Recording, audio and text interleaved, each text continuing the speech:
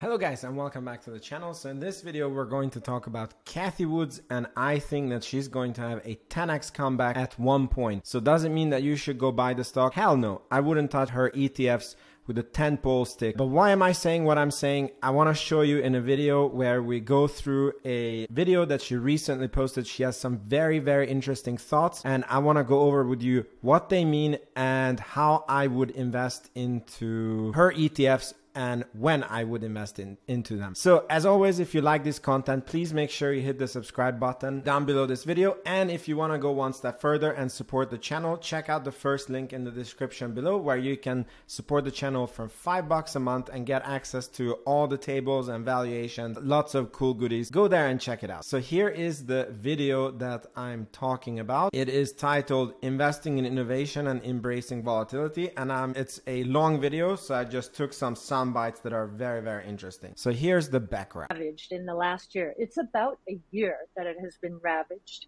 And Raul mentioned that when there is a change in expectations, and last year, as we were getting our vaccinations, the thought that the economy would open up and interest rates would go up, inflation would go up, but would be tamed. During the year, there was a change. The supply chain issues did not go away. And so this fear about what inflation and interest rates are going to do has gripped the market. First, it gripped the innovation space almost exclusively in a puzzling way. Now it seems to be affecting the market a little more broadly. So I'm going to cut a boring part here and go to the next important part, because this sets a really good background of where we are today and what has happened. And I very much agree with her analysis. Oil prices going up are an incredibly burdensome tax on the lowest socioeconomic demographic sectors in our economy. So I think the fears here are going to shift from rising interest rates and higher inflation potentially to recession, especially, and you've heard me on this before, because we see inventories piling up throughout the ecosystem. We're in total agreement with Cathie Wood. I believe the same thing, that, you know, the high oil prices and the very persistent inflation, which should have been transitory, is going to push us into a recession. So complete agreement between her and me there. Now, besides interest rates and inflation, there's been a double whammy in the public equity markets, and I think this is what helps explain what's going on. The move to risk off for many traditional asset managers means get back to your benchmarks. And if you look at the broad-based benchmarks, even the broad-based tech benchmarks or tech-oriented benchmarks, you're going to see that they are short innovation, true innovation. They're mostly in that the innovation that they're capturing is mostly in the mega cap tech stocks. They've become a disproportionate weight in many indices, and I would submit in many assets, portfolios in the traditional asset management world. So I want to point out something here. She's super correct in what she's saying, which I've also talked in many videos about this, that it's idiotic to change your investment strategy to investing in, you know, index funds because the market has fallen so much. Because if you were not, again, this is only if you're changing. So if you were investing in growth stocks and, you know, you lost 70 or 80% of your money, and now you decided, I want to be safe, and instead I move over to index funds and I'm going to be a long-term investor there. The reason why it's idiotic is because when the market sentiment turns and, you know, the inflation worries, you know, ebb, the growth stocks, they're going to go flying, and the index funds, they're going to do their, you know, 10% per year. You basically rode the very volatile wave down, and then you switched over to another horse where you have a chance of, you know, riding a very low volatility horse, like a little bit up. So it's very idiotic. And then the second thing, which is super true, is that basically many of the investors that are super risk off now, it's a huge pendulum swing in the market. you're essentially saying that American innovation is dead. There's not going to be, a next company that's going to disrupt a new company. And I just want to show you something that is very interesting. I found a list of the top market cap companies. This is just the last 20 years. I wanted to find one that was the last 30 years, but it still demonstrates the point really nice. So these companies were the top market caps in 1999. And if you were an index fund investor, then you would have put 100% of your wealth into these 10 companies. It's just, bear with me just for the example's sake. So you see it's Microsoft, General Electric, Cisco, Exxon, Walmart, Intel, NTT. I don't even know anymore what they do. I don't even know what this company does. BP and Nokia. So now let's look at the same thing in 2019 and look at how the list have changed.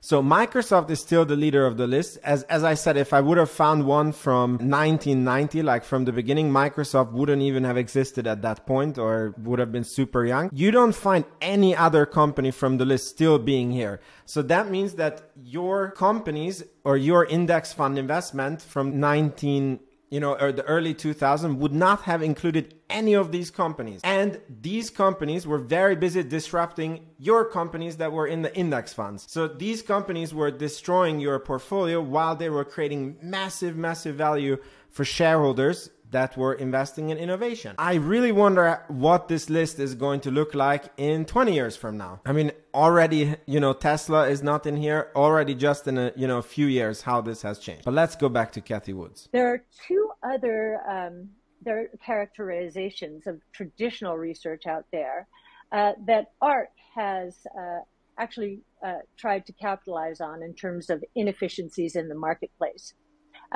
The coverage in the traditional asset management world of analysts is broken down primarily by sector or industry or sub-industry. Very specialized, very narrow, and as I mentioned before, typically very short term. And because of the siloization, their ability to understand the convergences that are taking place between and among the 14 technologies that we touched on today, they're not able to see them as clearly as we are. We are looking for them. And so the way we've set up our research, ARK is benchmark agnostic and long-term in its time horizon. Our investment time horizon is 5 years. And therefore, our analysts' responsibilities are set up in a way to encourage the collaboration and explore the convergences between and among these technologies. I love what she's saying. So basically, if you have a car company like Tesla and you put auto analysts on the stock, they're going to completely misunderstand the stock because they don't understand innovation. They don't understand AI. They don't understand so many things, and you're going to get a disaster. So she has a different way of, valuing these companies. And in the end, we're going to go into very interesting details about this, but she has a different way because many analysts are like, okay, the S&P 500 is going to do 10% this year. Which other company is going to do 10%? And I'm not going to take any risks. And that also means that, you're not going to significantly go down, but you're also not going to catch the next Tesla or, the next growth story that is going to do 50, 60, 70% in a year. I really like how they have a very different, because they're comparing their performance to the future potential of the stock. So for example, you take Palantir and you look at like, okay, what's the potential market cap of Palantir? Let's say it can be 200 billion if they reach certain targets. And then you go, okay, are they moving as we predicted that they would be moving? Is the business developing as we predicted? And if it's yes, then you don't give a flying F what the S&P 500 is doing, because you see that long term, the company is going to go to 200 billion. So innovation solves problems. And you heard about a lot of the breakthroughs that are going to solve problems. We saw it last year with COVID. In the last 2 years, COVID, innovation solved problems. We had tests and vaccines that no one dreamed we would have in the short time period that we got them. And it was all because of innovation. Now we have supply chain issues. We have labor shortages. We have the cost of capital going up, and we have automation of all kinds, and we have DeFi. And so we really do believe that the innovation that we are researching is a wonderful complement to the traditional asset management oriented portfolios, the traditional growth and value portfolios that are benchmark sensitive. Because if we're right, there is going to be a lot of creative destruction in the traditional world order that is represented by the more traditional benchmarks. And if that is right, then a hedge with innovation strategies is not only appropriate, but we think will be necessary. Again, she's saying that if they're right in their research, then their companies are going to destroy your index fund companies, and you would do very well and very wisely to at least hedge your portfolio with owning some ARK, which is very interesting because they have been seeing significant inflows this year, and they are 70% down this year, and you would expect that they are close to bankruptcy, and yet they're somehow experiencing people wanting to invest money with them.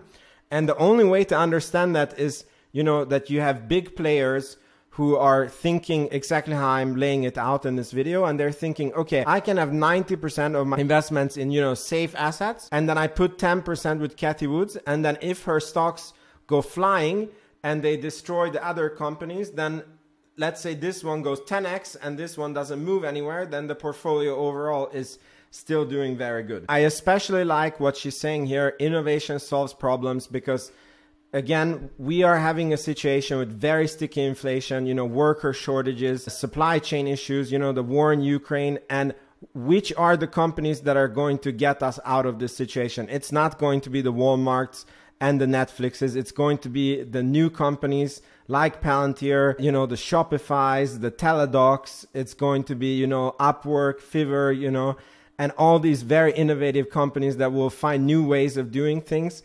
And unfortunately, they will, in this process, they will destroy the, old dinosaurs that they're disrupting. And that's just the natural way. That's just how it rolls. I guess I'll close by this section by saying, inflation and interest rate risks seem to be priced in when you've had this kind of a correction, and the broader market has joined in as well. We do believe that innovation is on sale, and we do believe that it will be really important for investors to move toward the right side of change, given the amount of disruption that we do expect, and that I hope our research today telegraphed to you. It's also very important to keep that 5-year investment time horizon. The difference between linear growth and exponential growth when you're talking about a 5-year period is enormous. And because Wright's law gets us to, I think, to the right answer in terms of the exponential growth trajectories, the surprises are going to be enormous. And most important, we like to say, as we're focusing on the 5 years, keep your eye on the prize. We realize it's been a very difficult market. We also do believe, and our conviction this past year actually has increased, that these exponential growth trajectories have been accelerated by COVID, and even more so now by the turmoil we're seeing in the labor markets, logistics, and in the financial markets. So it was an awesome interview, and we come to if you should invest in ARK. And I believe that there is two kinds of investors. So are you an active investor who does research, or are you an investor that is passive and you just want to, invest into an ETF? If you are the later one, then you could start dollar cost averaging into Cathie Wood. Almost her fund is 80+% down, and I don't know how much lower it can go. However, there is very easy ways if you're, if you like doing research in companies. What I would do, and I'm actually actively doing, is I would look up which companies Cathie Wood invests in, and I would do research on those companies. And the companies that I think have insane potential, I would start dollar cost averaging or have them on a radar, you know, when you feel that the macroeconomics have changed, and I would start investing in those companies. Because some companies that she invests into, like for example, she was invested into Twitter, she has sold now. I don't know how that. Twitter is an innovative company. Then, you know, she invested into GM, their autopilot, which is called GM Cruise, I think. And these are investments I don't understand and I would have never made. But what is important to understand when you're investing into ETFs is that her companies have so much potential that even if, you know, 90% of the companies fail and only 10% of the companies deliver and only 1% of the 10 companies does a 15 or 100x, her ETF is going to do amazing. So this is what's really misleading with her ETF, is that she doesn't need at all the companies and all the growth stocks to rally for her ETF to do well. She needs her big bets to work out, and she needs a few companies that she has invested in, you know, to 100x, which growth companies can do. I mean, look at Tesla, look at Shopify, you know, look at Netflix when it was still a growth company. This is what growth companies do when you're right about them. It's just, how do you know which one is going to blow up? So for my part, I'm going to research her companies and I will let you know which ones are interesting. And if you just want to invest into the ETF because you don't have time to do any research, this is not investment advice, but you know, I don't know how much lower her ETF can go, but it can still go lower. But if you start dollar cost averaging, you don't have a lot to lose. Let me know what you think in the comment section below. Thank you so much for watching, and I will see you in the next video. Bye bye.